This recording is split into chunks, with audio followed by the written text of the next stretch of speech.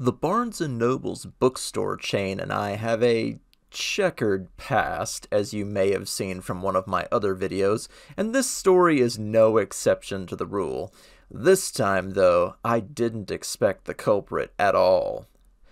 Now, Barnes& Noble's is known for its amazing selection and its sky-high prices, but the prices are justified by said selection.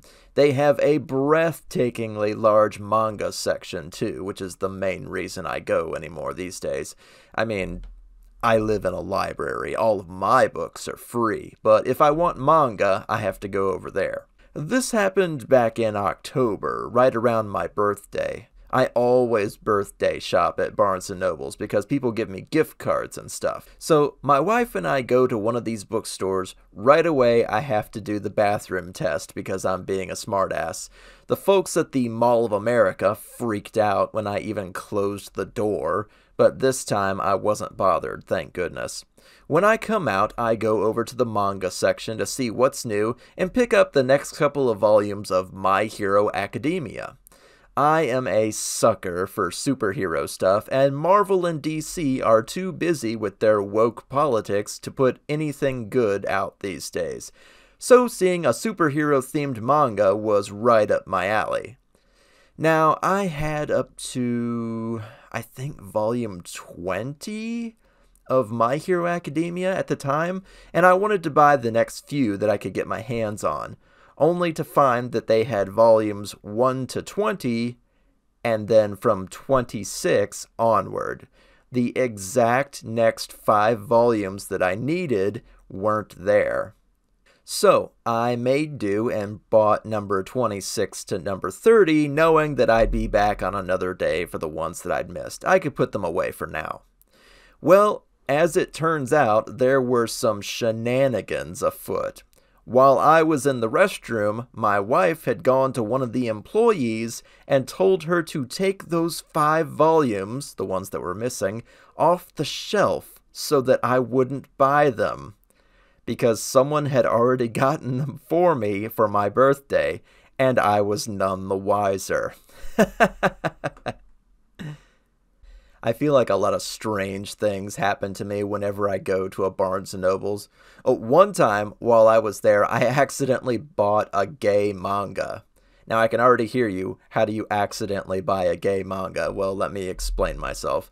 The Wise, Wise Beasts of the Wizarding Wisdoms is what it was called. Furries like myself don't have a lot of choice when it comes to manga. Sure, we've got Beastars, Odd Taxi, and Brand New Animal, but not a lot else that's specifically targeted for us.